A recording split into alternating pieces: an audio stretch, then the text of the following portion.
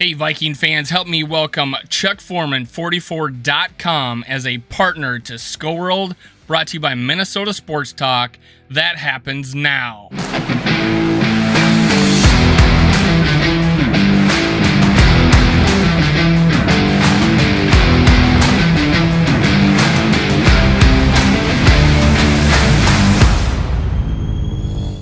Gather around, Skull brothers and sisters. This is Skull World, brought to you by Minnesota Sports Talk. I'm your host, Dave. You can follow me on Twitter, TikTok, and Facebook at Skull World. And I'm now proud to present Skull World and Minnesota Sports Talk are partnering with Chuck Foreman, 44.com. You can also meet Chuck Foreman, the Spin Doctor, at Diggy's Barbecue Pit at 3090 Courthouse Lane, Eagan, Minnesota, November 11th at 12 to 2 p.m. Now let's talk about your Minnesota Vikings football team. All right, let's give away some game balls. It's Monday. Time to celebrate another Victory Monday. I want to talk about game balls that should be given out and have been given out by the coach, but hey, I'm giving them out today, so it's my turn. I want to give out a game ball to a guy that came in a moment's notice, was prepared and shined and showed out, and that, my friend, is a Caleb Evans. He came in, rookie Caleb Evans, 4th round pick, the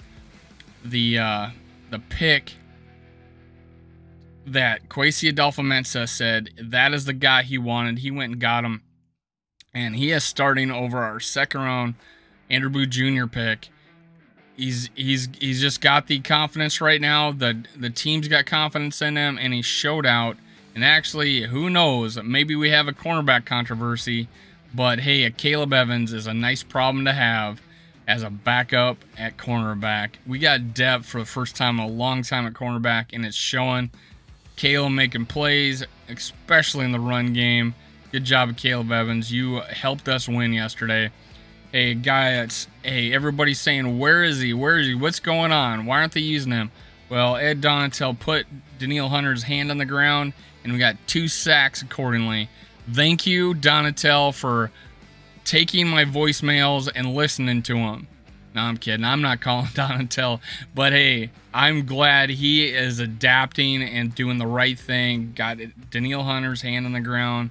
And even puts Darius Smith on the same side of the ball as him. He was even creative with it. And that's what Daniil Hunter was able to get sacks. He uses God-given athletic ability to get around that tackle. No problem. Get a couple of sacks. Game ball, Daniil Hunter.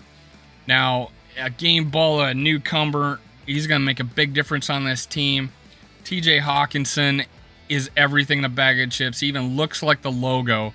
If you go see those the memes out there, TJ Hawkinson is everything we needed as a big pass catcher, and he can block on top of it. He was open. Freaking Kirk Cousins has a big target now up the middle. This will loosen things up for us, man. He is going to be the biggest difference in this offense coming forward. They're going to have to game plan around TJ Hawkinson. This guy destined for the Pro Bowl this year.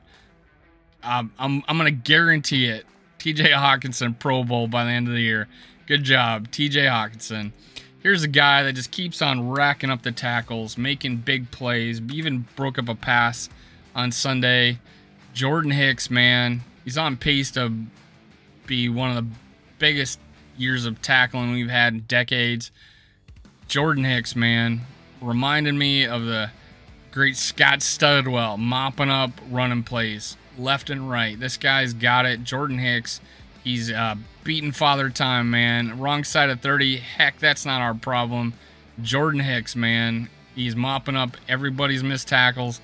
He's the man. He's a man in the run game, and he's starting to show it in the pass game. Good job, Jordan Hicks. And he blitzed and knocked down a pass. He did all sorts of things. He was a Swiss Army knife out there. Good job, Jordan Hicks. You get a game ball. Even though KOC didn't give you one, I'm giving you one. Hey, this guy didn't get a game ball either, but he's getting one from me. He was just stuffed all, first quarter, doing all right. Stuffed the rest of the game. Maybe we didn't even use him until the 4th quarter again, where he was dominant late in the 4th quarter. That I'm going to give credit to KOC calling a 2nd down second down delay handoff, which was awesome, and he got 9 yards off of it. It's awesome. Dalvin Cook reading his blocks at the end, fighting for yardage. He was eating out the clock, and then he sacrificed and did some kneel downs to hurt stats, but hey, he doesn't care. But the big play of the game was his one-handed touchdown catch to tie this game, and it was awesome. Dalvin Cook, you get a game ball. Oh, you know what? I think he did he get a game ball from KOC? I don't know. If he didn't, he should have. Let's go. Harrison Smith, man, he got a game ball from KOC. He's getting one from me. He got that pick, and he got the yak yards on top of it.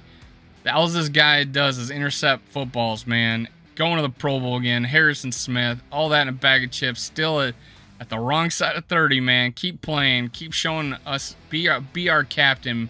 Big C on your chest. Harrison Smith, man.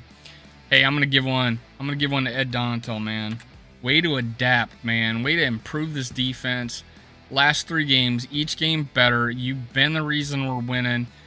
You have turned this around. You've erased everything I said about you from the earlier in the season. You've showed up. There's several occasions where you brought everybody to the line of scrimmage and bailed out. You disguised coverages. You're disguising blitzes. You're not blitzing that much, but you're disguising them, and you're bringing heat with our front 4. Even though we're 3-4, we're always got 4 guys with their hand in the ground. Great job, Ed Donatel, for turning this defense around. We are competitive, man. This is a defense we can go into the playoffs with now. Let's finish out this year. Let's beat some games. Let's start with Buffalo this week. And Kirktober wasn't the greatest month for Kirk Cousins, but he, with his fourth quarter comeback victory, most in his Viking career, and it's only week 9. It was only week 9. It is now, I'm declaring it Kirkvember. Let's go. Skull Vikings. Kirk, man, 4th quarter, you brought us back, man. You held tight. You took that hit and delivered that ball to Justin Jefferson. You trusted Justin Jefferson all game long on those 50-50 balls, the back shoulder throws. You could have maybe thrown that back shoulder a little bit better in the end zone, although every single damn time they were doing pass interference against Justin Jefferson. Hey, I can't blame you too much on any off throws. Couple of drops. Let's go. Kirkvember. Let's turn it around, man. You got it. You're having a good year. Not great yet, but hey, you throw in a couple of blowouts here at the end of the season, man. You start stacking up touchdowns. Everybody's going to be talking about you for MVP, man. Throw on the chains. It's Kirkvember this November. Heck with November. We're changing it. Kirkvember. We're going to go Kirksember. Kirkuary. I don't know, February. Let's go. All the months are Kirk. Let's go. Let's finish this year. Let's get to the playoffs. Let's take Skull to the bowl. Let's go. Skull Vikings. This is Skull World, brought to you by Minnesota Sports Talk. Make sure you go check out the description below for events that Chuck Foreman's going to be attending. And, hey, support his website at chuckforeman44.com. Let's go. Cue the music.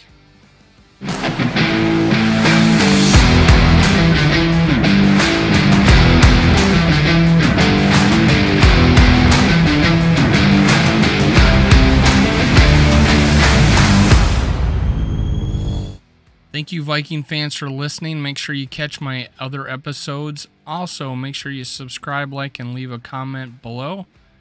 Thank you. Thank you. Thank you. Skull Vikes.